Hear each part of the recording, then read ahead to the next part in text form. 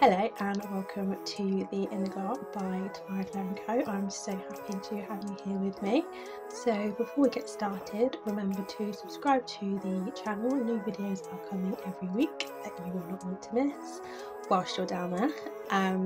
If you see in the description box, I will leave the link to join the Inner Club Members Club if that's something that you'd be interested in. But I will also leave the links for the downloadable resources that accompany this video. With all that being said, let's get started.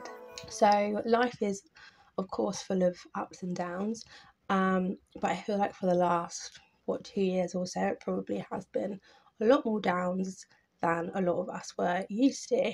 I feel like even just looking on social media, you kind of get the sense that a lot of people are kind of feeling jaded or just a little bit meh with life. And I know that's definitely been the case for me personally. I feel like I go through phases of kind of being super productive, my creativity's flowing, I feel great, and I'm like smashing through my to-do list all day, every day. And then there are other days that it's literally a struggle to get out of bed and brush my hair. Because I know exactly kind of what I am capable of, on those days where I am struggling a little bit, I do kind of slip into this pattern of kind of beating myself up and being like, oh, you know, you've got so much to do, why aren't you doing any of it? But there are some times that even just thinking about having to do anything that involves engaging my brain, it's just too overwhelming. It's just today is not the day, I am not the one. So when you do find yourself in one of these holes, it's very easy to just kind of keep digging until you find yourself just sinking deeper and deeper and deeper. For me, when I'm in kind of this frame of mind, I do find it easier just to hide away and kind of neglect everything else. So what that means is that I end up not eating properly, doing zero exercise, and the only fresh air I get is literally when I crack open the window.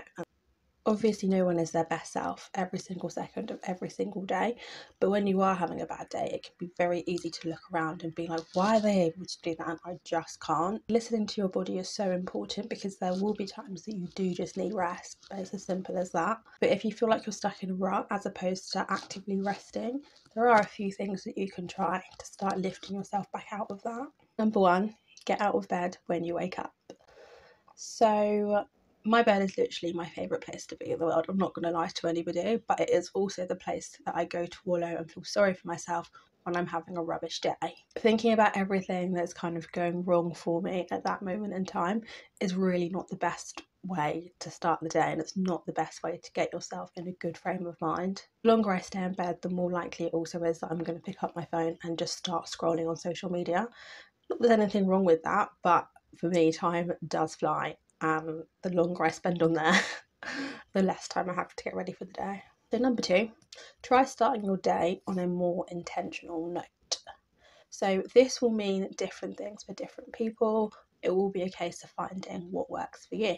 It might mean setting your alarm 5-10 minutes earlier than usual so that you can get up, you can journal, or you can just do a brain dump, get everything out of your mind so that you're starting the day with a nice fresh clean slate. I personally find it quite helpful to set intentions for my day, so this doesn't have to be like a massive overwhelming to-do list. It can just be a couple of things that you would like to do that day. Number three, mix things up.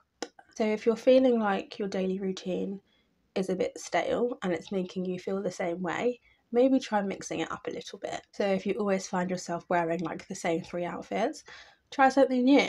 Like if you're anything like me, there will be clothes that you've bought and probably not worn yet. If you walk to work, maybe try taking a different route in the morning. If you go for a coffee on the way, maybe try somewhere different, or just sack the coffee off altogether and try that new fancy sounding drink that you keep looking at. The point is, having a routine in place can make us feel stable, can make us feel secure, because we've got a structure in place. But if it gets to the point where it's feeling so monotonous, the same day in, day out, it can also make us feel very stifled. And if that's something that you're feeling, just try something different. Number four, spend some time outside. So whenever I say that I'm feeling down, one of the first things that I always hear is, go and do some exercise. The endorphins will do you great. You'll feel so much better afterwards. And whilst that is true, sometimes it's just not what you want to hear. Like, if you're having a bad day and it's a struggle, I'm not going to the gym. Sorry, not sorry. So on the days where that's just not for me, I'll take myself for a walk. Depending on the day, it might be first thing in the morning, it might be after I've had lunch, or maybe after dinner in the evening. Whatever time works for you, whenever the weather's nice. And I'm not gonna lie, when I see my step count at the end of the day, I'm like, yes, I have achieved something today. I might not have got anything else done, but my step count is looking pretty happy with itself. If you're not feeling a walk, then just take yourself outside, get some fresh air. It will really help to clear your mind. If you're normally like chugging your coffee inside while you're getting ready, maybe allow yourself an extra 5 minutes so you can sit outside and have it. Or if you're spending the whole day at work, instead of spending your whole lunch break inside, maybe just take yourself outside for 5 minutes. And number 5, do something fun. So again, this will be very personal to you, what you enjoy doing. But you know, if you've been isolating yourself a little bit, this could mean spending some time with family and friends. Or if you're very much kind of done with being around people for the moment, which is fine, then you know, spend some time in your own company, watch Netflix, read a book, whatever it is that makes you feel good. Choose something that you will enjoy and allow yourself to enjoy it instead of worrying about all the things that you have to do or should be doing. Really allow yourself to be present in that moment and just enjoy yourself. By including this positive downtime, you're giving yourself this time to kind of renew yourself and just relax and just come back to being you. Because if you're constantly stuck in this cycle of always doing something, always doing too much, you will just end up right back in that rut again. Thank you so much for watching. I hope you've enjoyed this video. Please let me know in the comments what resonated with you, what you're working on at the moment. I love to hear all of that. I will again leave the link to the Inner Glow Members Club in the description box if that is something that would interest you. Thank you again for watching. I'll see you next time.